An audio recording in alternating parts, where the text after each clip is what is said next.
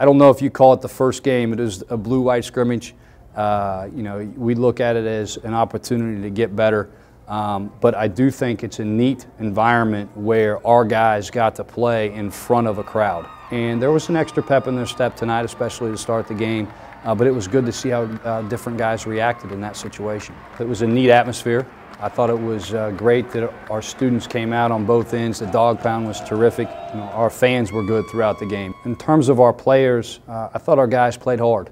I thought our guys came out and competed. On the offensive end of the floor, we did some very nice things. I thought we executed.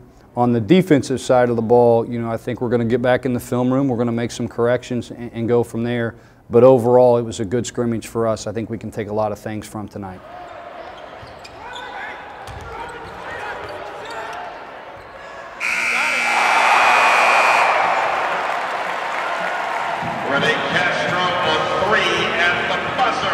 Our freshmen at certain times throughout practice have all played well, and they've shown why they're here at Butler. They've shown their strengths.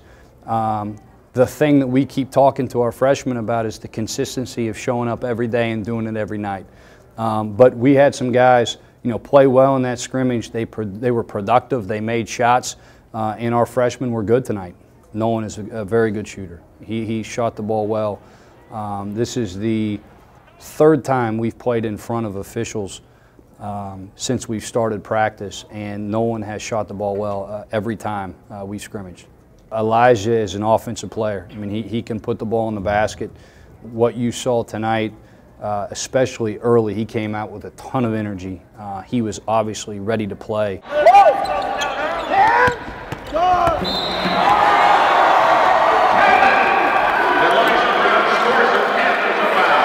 Tell him, hey, he's made 3 now. Stay attached. Yeah. You know what I mean? Yeah. Hey, treat him like a deadeye. You know, he made a couple tough shots early, which got him going. But he's a guy that can put the ball in the basket. Fouls? Are they keeping track? Yeah. Normal deal. We just don't want to foul anybody out. Yeah. We don't want to run out of guys. I got you. We have emphasized the defensive end of the floor from day one. You know, heading into Australia. We continually talk about defense, and I think that's just the process that happens throughout the year. You know, we'll be, you know, game 25, and we'll still be talking about defense. And I think you just take what happened tonight, you know, you watch the film, you show the guys the film, and there'll be a number of different situations on that end of the floor that we'll talk about, and, you know, we'll continue to tweak and get better at. You know, we had a couple breakdowns tonight on the defensive end, but I also thought it was part to some pretty good offense and good execution. Let's get after it. Let's have fun. Let's go. I think the biggest area is guys are getting closer and coming together on and off the floor. You know, we're bonding. We're becoming a team.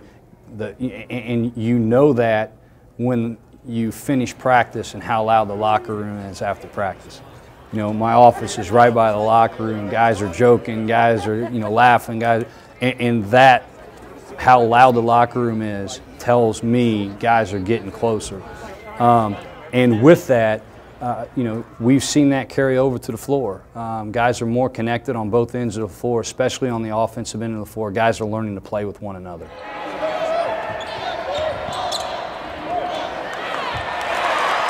I think team chemistry has always been a huge part of Butler.